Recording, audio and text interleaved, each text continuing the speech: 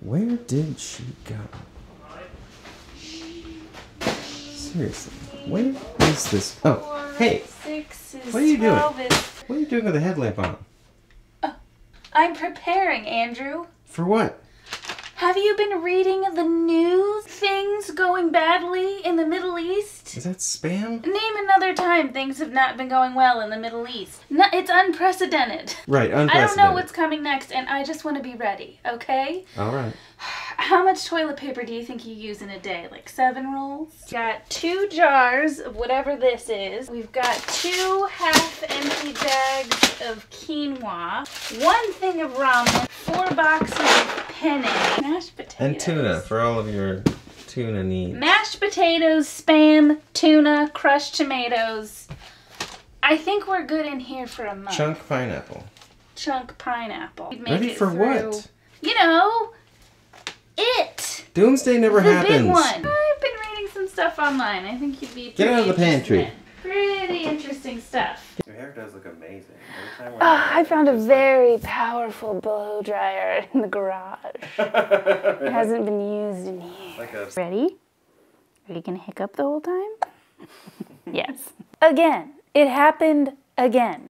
Oh, Lord. Again.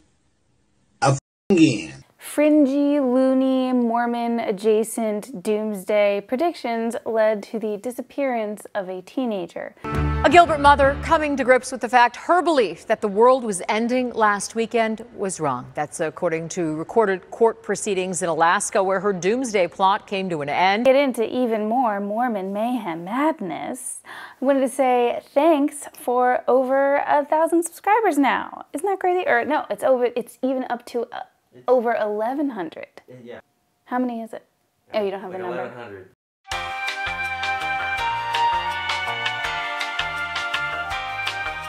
Yeah, thanks very much. We've been reading all your comments. I've responded to a lot of them. Keep giving us video ideas. We really appreciate it. Blaze Thibadeu went missing along with his older sister Abby, their mother Spring, and Spring's brother, their uncle Brooke. In an interview with East Idaho News, Abby's husband said that she had been amassing emergency preparedness camping gear in anticipation of doomsday. All of this camping gear, in spite of the fact that, according to Blaze and Abby's father, she wasn't an outdoorsy person. She wasn't someone with survivalist skills. None of them like the cold. They're not outdoorsy people, so they don't have survival skills.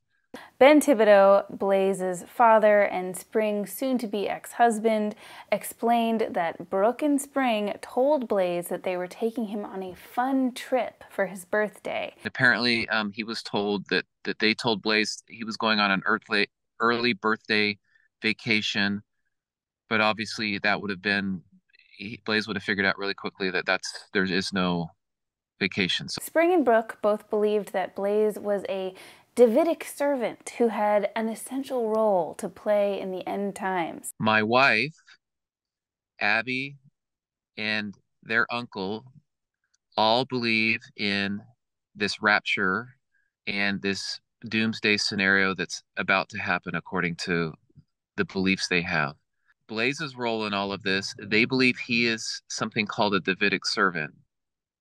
So they felt like they need to protect him, and they needed to take him to this undisclosed location where he would receive his calling and understand his role in the second coming and the Savior's return to the earth. Joseph Smith refers to a Davidic servant that most scholars believe is Jesus Christ. But among the doomsday-obsessed Mormon crowd, the Davidic servant is also rumored to be a mortal who walks among us. Chad Daybell, for example, believed himself to be a Davidic servant. And that's just one of many connections between this case and the Daybell case. His father was extremely worried because Brooke had left behind basically a last will and testament where he was describing how he wanted his assets divided among his children, so it seemed like they thought maybe this was the end of the line for them. And as we saw in the Daybell case, when doomsday is nigh, it can have fatal consequences for the innocent. Blaze, bless his heart, is not interested in his mother's doomsday prophecies or in being a Davidic servant. What teen would be? Yeah. Lame, Mom. God, I feel so bad for him. Blaze has never subscribed to any of this.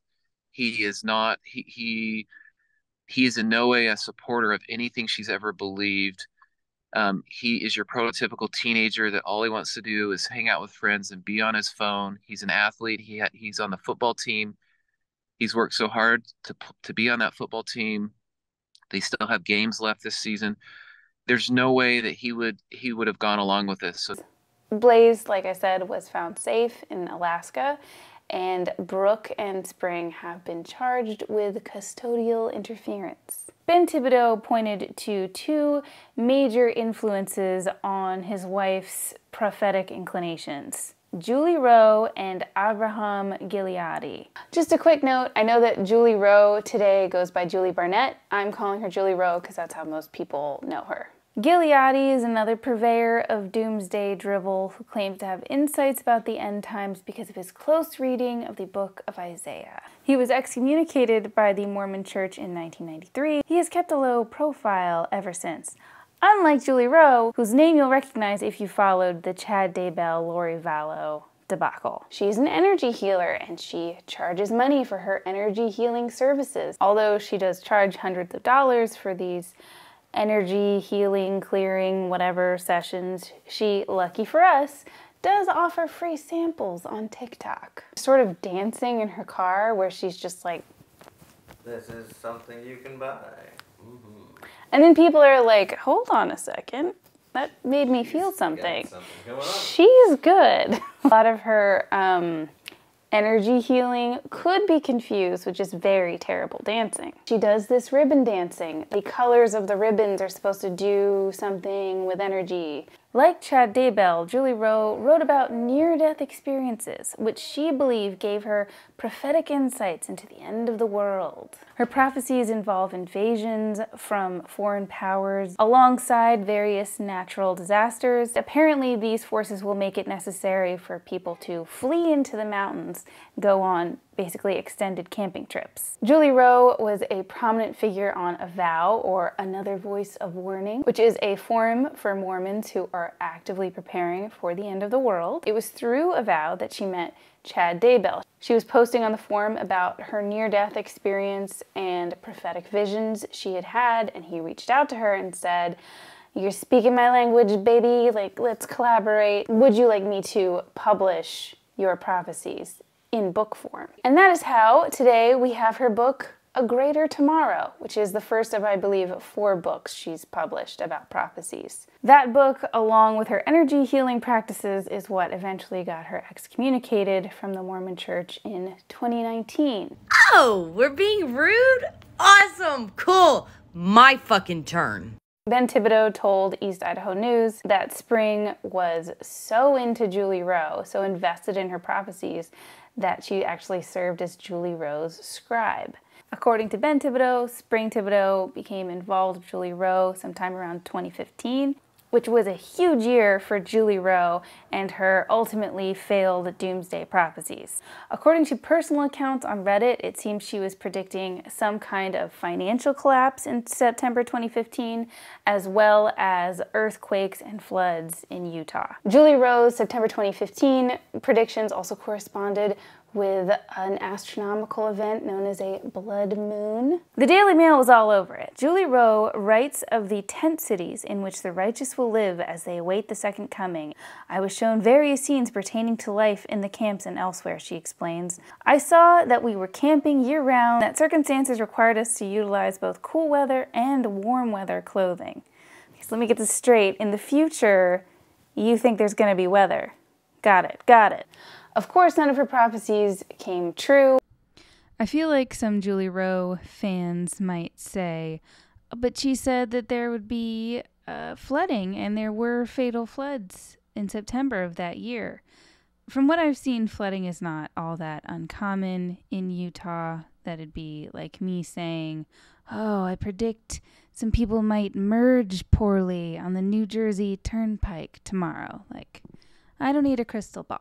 But that hasn't stopped her from maintaining a following. And if you go to her website, Wasatch Wake Up, you'll see that she's still advertising retreats and charging hundreds of dollars for energy healing sessions. It's so interesting to read accounts from 8 years ago on Reddit of people who were around cities in Utah where Julie Rowe had significant influence. I had a lot of accounts from people who were really angry at Julie Rowe because of the amount of money that their relatives have spent on preparedness equipment. When JJ and Tylee first went missing, she also predicted that they would be found safe and that she had a vision where they were playing safely somewhere. Those two kids, Lori Vallow's two kids, I see them. The 7-year-old is laughing. He's having a good time. The 17-year-old is watching over him wherever they are. She's been babysitting him. They're in a safe place. It's light, it's well lit. Every scene they show me, there's lights on and it's sunny. She also spoke out in support of Chad Daybell when initially the news broke. He was involved in this missing person case. They're making a pretty compelling case about some of the accusations against him. Do you think it's possible that Chad and his new wife, Lori, are innocent of any foul play? That all these accusations... Not only is it possible, I know he is. Okay. I know Chad Daybell's heart. I know him. Only two after JJ and Tylee's bodies were discovered, she announced that he had in fact sexually assaulted her at one point. Or when I've covered previous Daybell stuff, I've thought about covering her, and then I've thought, no. She obviously has some kind of a mental illness. It's too much to go after her. Like, that's punching down. But then you see that she still has this massive following of, I think, it seems like thousands of people. And she's been tied to more than one case of an endangered minor, where it seems like you kind of have to talk about this person and the fact that she has a following and why that is. I think that in a world where Julie Rowe is running amok online, there need to be other people standing up and saying, hey, did you know that Julie Rowe has been wrong about every single prophecy she's ever made? Maybe that's something you should follow. Like, even if you are someone who believes doomsday is nigh, you know, I'm not here to tell you what to believe, but just keep this in mind about this person in particular. Something that I feel like needs to be pointed out to all of these doomsday people, something I really have never understood about them, is if they're coming from a Christian context, there is a verse in Revelation, I believe, that specifically says, no man can know the day or the hour. The end of the world will come like a thief in the night. You can't know. It literally says you cannot know, and yet they're all trying to know. But why would they even need to know when? Because if it could happen any time and they're already godly enough, then they should be fine. You know, they shouldn't worry. No, they have to have enough canned tomatoes, because there's going to be tribulations during the end times, and only the prepared will be ready. And Mormons pride themselves on being these exceptional people who will be more prepared than the typical because dumbasses. A lot of the people who settled Utah were like fur trappers and stuff. You know? Yeah. They're very outdoorsy. For the last couple hundred years, it's been that way over there. They have an outdoorsy heritage. What is the solution to people being so gullible that they find this kind of thing compelling? I don't know, but it's evidently a lot of people. It seems like it doesn't matter how many prophecies of hers don't come true, how obviously mentally ill she appears to most people who look at her TikTok. For whatever reason, a huge swath of people, and I think you see this with the QAnon conspiracies as well, who just prefer fantasies over real life. And I don't think that there's anything you can say to them on a logical level that will fix that. However, many have speculated that Julie Rowe is, allegedly, according to some, a bit of a grifter. She has a 501c3 where she claims to be raising money for people who can't afford to prepare for the end of the world. There has to be something where, like, Federal Trade Commission or someone could get involved and say, you have to shut down this charity because it's not doing what you say that it's going to do. And you're not allowed to take advantage of people like this by making them fear doomsday and making them think that they need you to dance at them in your car. I know that this gets into a lot of sticky issues around freedom of speech, freedom of religion, but there's money involved. I don't know. Once there's money involved, I think you've gone too far. I think I've gone far enough. I think I've gone right up to that line of getting sued, and now I'm ready to retreat back into my shell. Thanks for watching, and thanks again for 1,000 subscribers. That's nuts, that's wild, that's crazy. We can't stand it. Thanks for watching, and we'll see you next time. Bye.